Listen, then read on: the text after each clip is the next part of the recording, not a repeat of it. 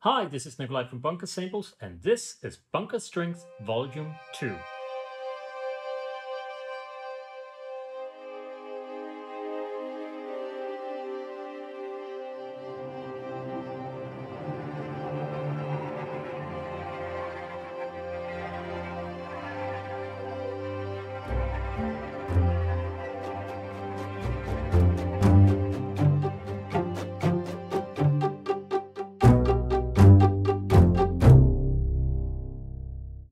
Bunker Strings Volume 2 follows the same concept as Volume 1 and was recorded in the same place, so the two blend perfectly together. The principle behind it all is to use the technology assembling to make the impossible possible, and that is done with the density slider. The density slider controls the density of the texture by literally changing our sample size on the fly. So at the bottom you have 3 players and at the top you have 9.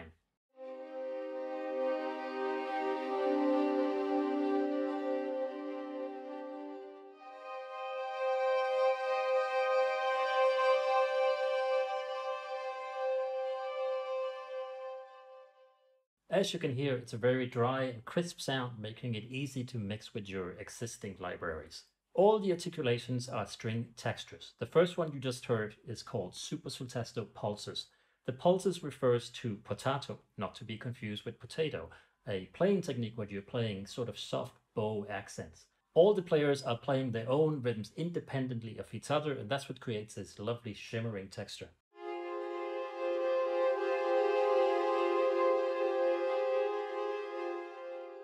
It's a very soft articulation played way over the fingerboard, so you get a lot of lovely bow noise.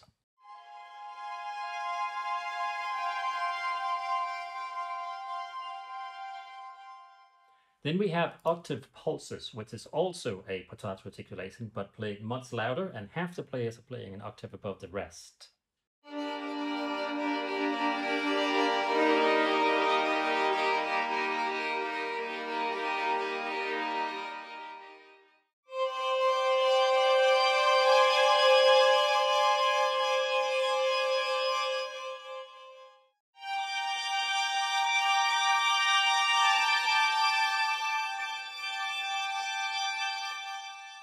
We'll take a look at the other instruments later. Then we have tremolo bursts, normal.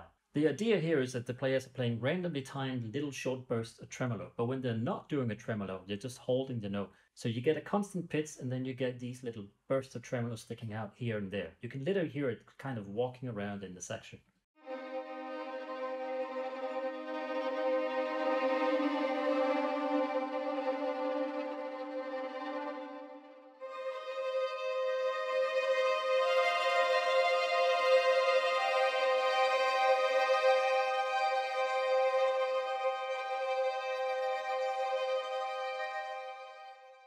It's the kind of sound where you can just hold a chord forever and it will keep sounding interesting.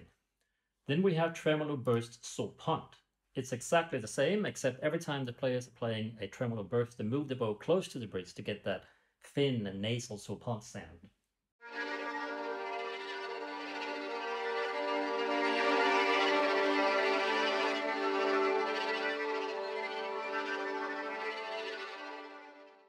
Next up, plectrum tremolo, a guitar pick used on string instruments.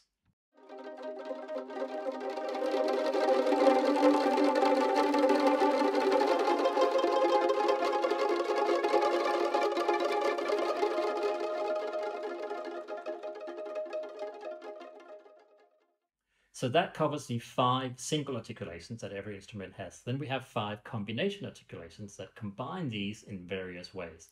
First one is sultesto pulses into octave pulses.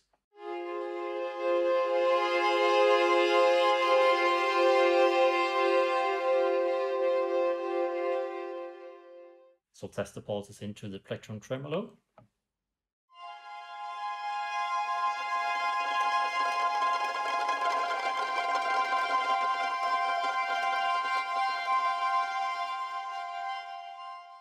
Sultesto pulses into tremolo bursts normal.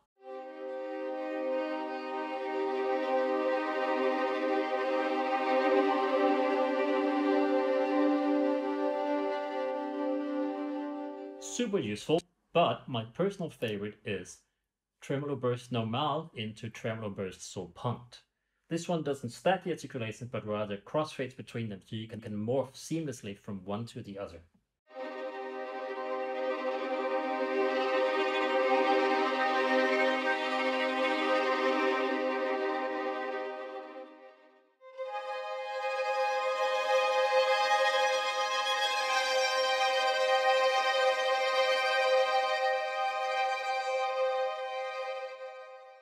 Burst Sulpant into Plectrum Tremolo.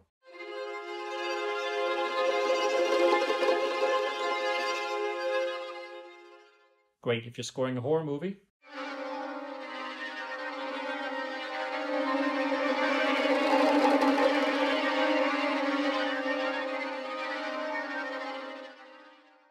Before we move on to the other instruments, let's have a look at the features of the long patches. You've already seen the density slider. The expression is just an extra volume control, so you get even more dynamic range.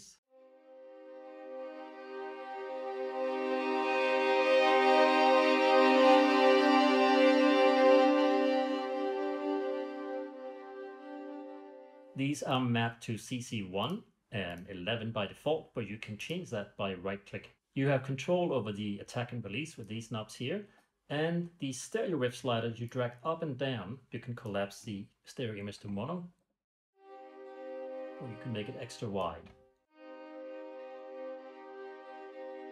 You can command a control click to set it back to neutral, which is the way it was recorded, and you can pan your stereo signal with the stereo pan knob.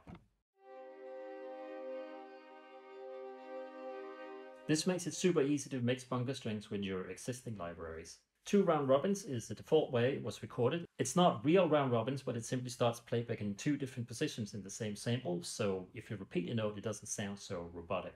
You can lose the 2 round robins, and these are actual toggle switches. You can have one or the other. And now you're layering the same sample with itself, but starting playback in 2 different positions. This effectively doubles the ensemble size. So let's hear it without. So that's 9 players at the top there. Now we have 18.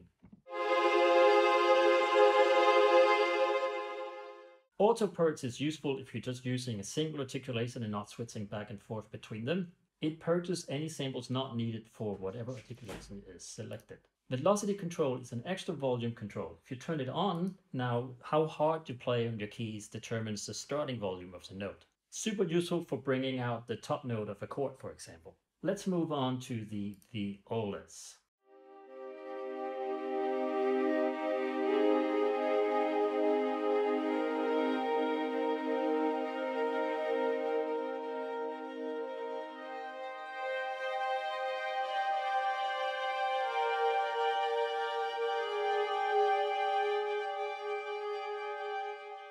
The octave pulses.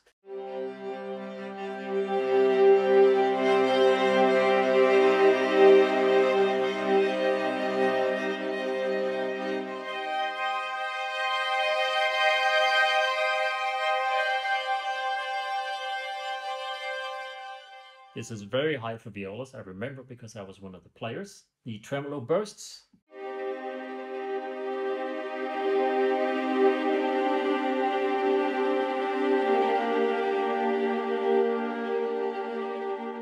And the Sulpant version of that.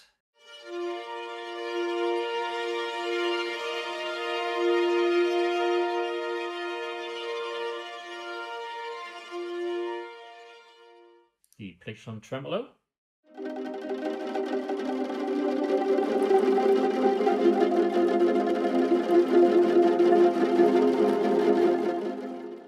And then the combi articulations.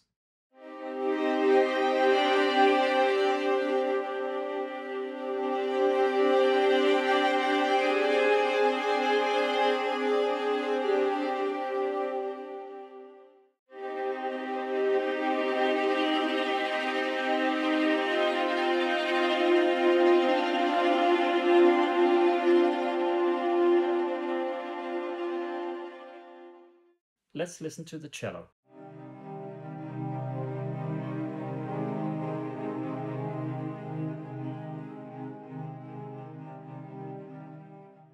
And the octave version of that.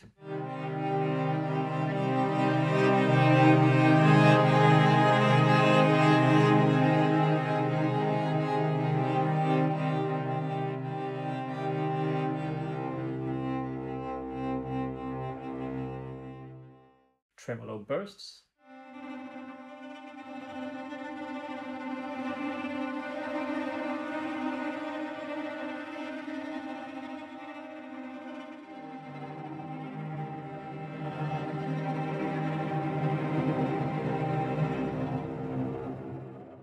The soprano version of that.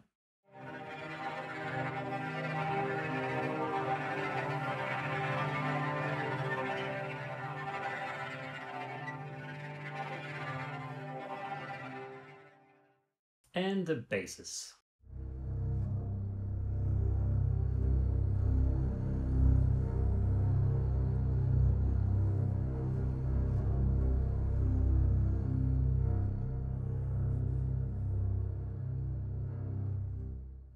I love that sound, and I love how it keeps being interesting even though you're just playing a couple of notes. The octave version.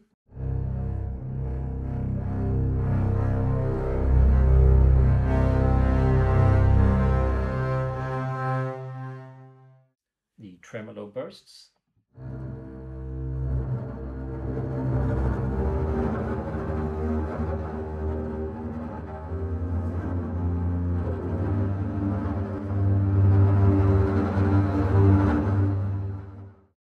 The soprano.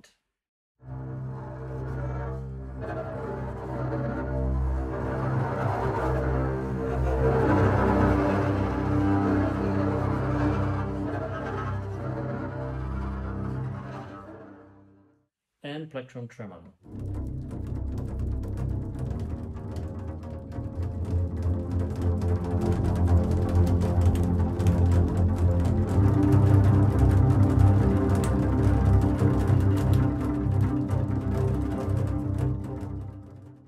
All these articulations are also available in the ensemble pads, which is a true ensemble pads, meaning that all the samples have been mixed and bounced together to save you RAM.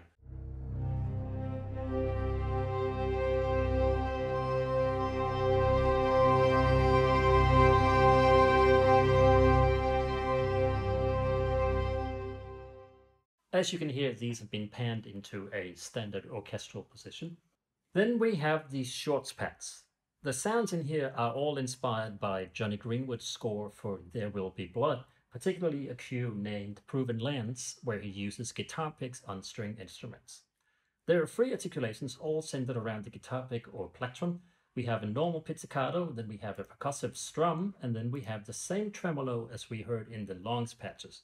That is included here because a real player can very quickly go from a normal pizzicato to a tremolo, and I wanted this patch to have that same functionality. The sound is like a pizzicato on steroids. The first thing to note is that the density slider also works here. You have 3 players at the bottom and 9 at the top.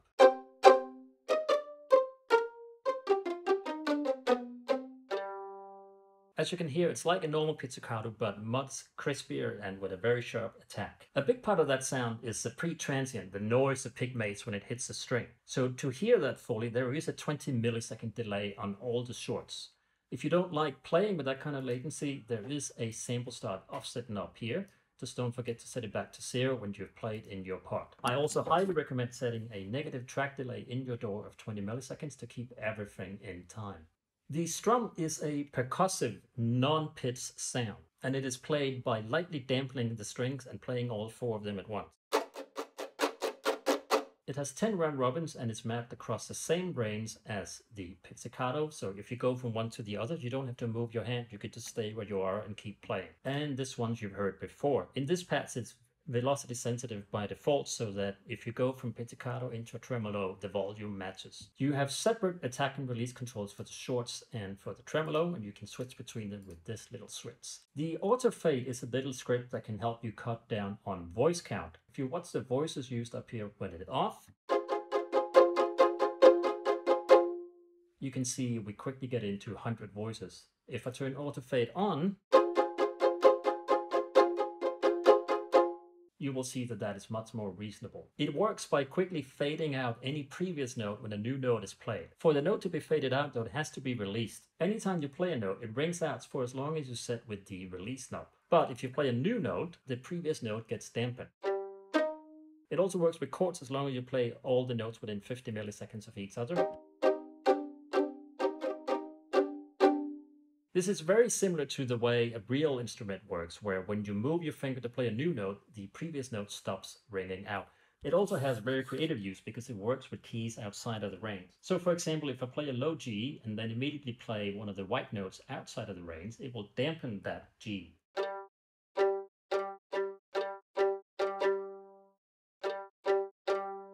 So it has some creative use as well. The important thing to remember is that it will only dampen notes that have been released. So if you want a note to ring out, just keep holding it. Pitch overlay works with the tremolo articulation, and it does what you think. It overlays a pizzicato at the beginning of the tremolo. And without.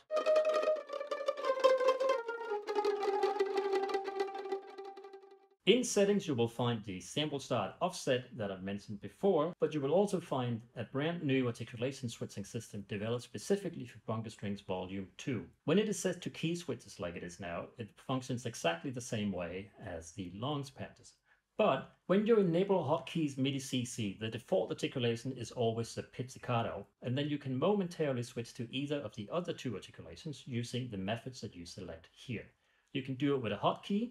You will see when I turn it on, the red key pops up here. As long as I hold that note down, I get the strum. And the moment I release, we're back to pitch. As I mentioned before, the strum is mapped across the entire range. You can just keep playing the same note and go back and forth between pizzicato and strum. The hotkey for tremolo is green, and you can put the hotkeys wherever you want with this slider. Just drag left and right, and you can see the green key is moving down here. The other method you can use is sending a CC. A value of 64 and over will select that articulation, and anything under will go back to the pizzicato. You select the CC you want to use with this menu, and if you don't see the CC you want, it is because it is selected in the other menu. It makes a lot of sense to use CC64, the sustain pedal, for this. So I can play my pizzicato, and the moment I switch sustain pedal on,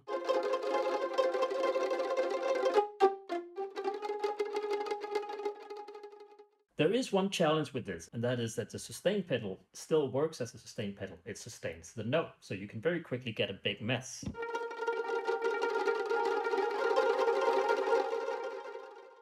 The solution to that is auto fade. Remember that will fade out any previously played note as long as that note has been released. Now you basically have a tremolo legato.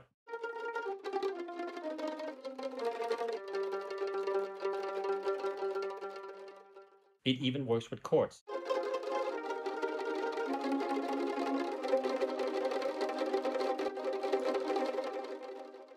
Let's hear the viola shorts.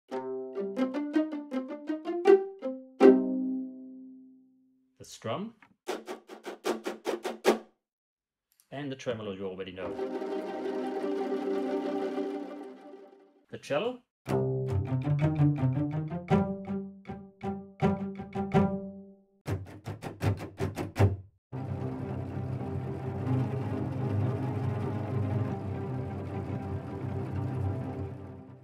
and the bass. As is a Bunker samples tradition, these are very powerful.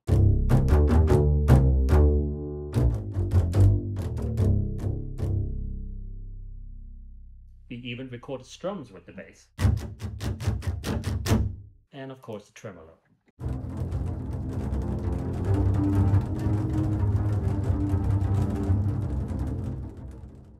And of course we have shorts on the example pads as well.